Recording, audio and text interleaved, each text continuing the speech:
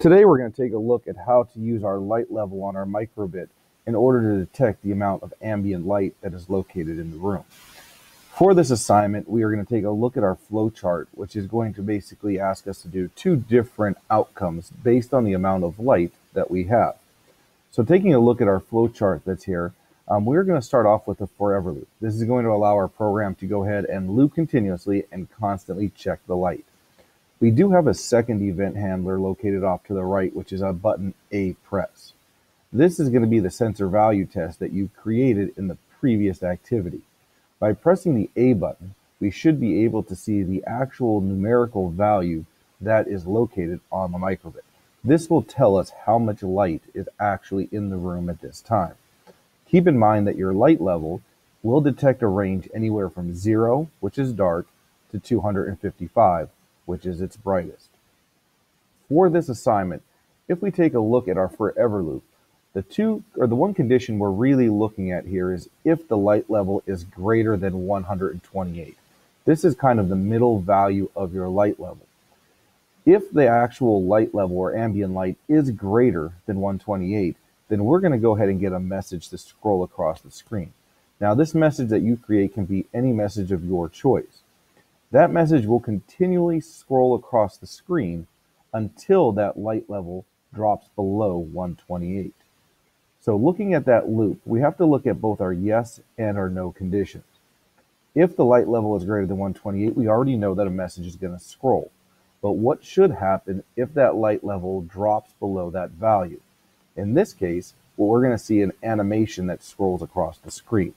Now, your animation is going to be an animation of your choice. It could be one that you've done from project 1.5 or a brand new one, whichever you would like to see. So as we look at this flowchart, this is to help guide you in creating your actual code as we move forward. So we're going to go ahead and jump over to make code and look at how we can actually use both of these event handlers to create our light level code. Once you have done creating your code, you are going to want to test this not only on your emulator, but also on the microbit itself. You can test it on the microbit by going over to the window and testing the different amounts of light that is located in the room. You can also use your hands to cover up the front of the screen where the light level is located, or use a flashlight that will give it a little more light to see if you can get your other outcome to appear as well. So looking over at our make code, I've already gone ahead and titled my program light level -5B. And we're going to start with two different event handlers, our onStart and our forever. Now going forward, we should never have any empty blocks located on the screen. So I know I don't need to use my onStart. So I'm going to go ahead and put that back in the drawers. We don't want that guy kind of hanging out there. The second event handler that we're going to use is an on A button press. So these are the two event handlers that are outlined in our flowchart, forever and on A button press. Now let's go ahead and create this on A button pressed first. Okay, for this one, we don't need to create a variable because in the input drawer, we already have a light level. So there's no need to actually adjust or call for this to test a pin because the light level is actually located in the middle of your LED screen. So we're going to go ahead and write a very basic condition. All we want to have really happen is if we press the A button, we want to be able to show a number. Because our value is numerical, we'd rather use a number than a string. Now, if I press the A button at this point, we're going to see the number 0 appear on the screen. We don't want the number 0. We want to know what the value of the light level actually is. So instead of using the 0, we're going to go over and use the light level. Once you drop that light level in, what you will notice is that you will get a little icon that will appear up here in the upper left-hand corner once you press the A button. So once I select that, on the emulator, this is going to allow me to adjust the light on the emulator to test if it works. By pulling it down, we can change the value to make it brighter, or by pulling it up, we can get a lower value that will make it darker. So you can use this to test your program before jumping over to your microbit.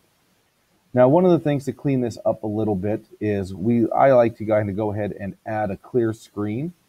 And once we clear that screen, we're going to go ahead and pause that for about a second. And that's just going to kind of make the numbers a little bit easier for you to read on the actual microbit. Now that you have your sensor value test, we have a way to kind of go ahead and test that while we're actually running the light level program. Now we need to kind of address our forever loop and what is going to happen with that light level. Now, because there is only one condition that is basically asking us, is it greater than 128? If not, then we're going to have to use an else statement. If there were multiple conditions, we would have to start to incorporate else ifs. But for this program, it's pretty basic. If it's greater than 128, scroll your message. If that is not true, we're going to run an else, which is an animation. So we're going to go ahead and take a look. We're going to use our logic statements, and we can bring in an if-else statement. You can also bring in an if statement, and by clicking the plus signs, you can add more conditions going forward. In this case, we only need to have an if and an else to begin with. Now, we already know that our else statement is going to be our no, and our if statement is going to be our true. So we need to create a condition here. If the light level is greater than 128. So under your logic, you're going to find that you have comparison blocks. And we can bring in a comparison block, which you will see that is 0 is less than 0. We're going to change the value to make sure that that is a greater than. And we're going to take that block and drop it where it says true. So that's no longer an infinite loop. It's now based off of a condition. And we know that this is not a condition here that would ever work because 0 will never be greater than 0. The two conditions we're looking at is if the light level greater than 128. So we know that we need to adjust the light level to make sure it's greater than a value of 128. In order to get our light level, we can go back into the input drawer and find the light level. Now we've created a condition that has either a true or false statement. It's either going to be greater than 128 or it's not. If it is greater than 128, our flowchart tells us that the value, or what we need to see, is to scroll a message across the screen. Well, since the value is going up, I'm going to go ahead and use my show string because string is what shows text. And I'm going to say it's bright in here. And that's just to let me know that the value is going higher, which means it is going to be brighter in the room at this time.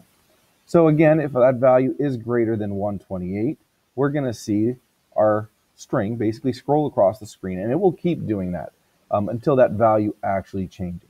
Once that value does go below 128, once the string ends, it will stop scrolling across the screen.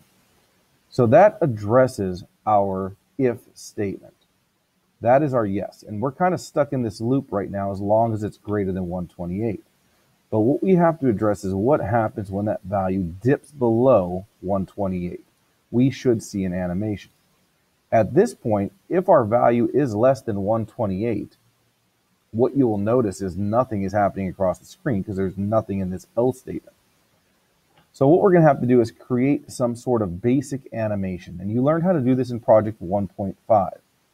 The animation I'm going to create for this is I'm going to have a dog just kind of scroll across the screen. So I'm going to use my images, and I'm going to use my scroll image, and I'm going to get rid of my variable at this time.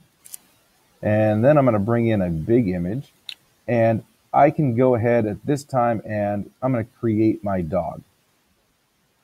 So I'm going to kind of go ahead and give him a little bit of a look. So there's my dog. So at this time, you can see if the value is below 128, what we should see is that dog actually scroll across the screen. Now, right now, if we look at this, it's sitting right at 128. And that if statement is stating it must be greater. So 129 and above, I'll get it's bright in here. If it's 128 or less, I'm going to get that dog scrolling across the screen. Remember, you can go ahead and speed that dog up or slow him down based on using your intervals. So if we go ahead and slow that down a little bit by making that 500, you can see that we can get him walking across. Once you are done, please download this program to your microbit, test it in the room, and submit your screenshot for grading.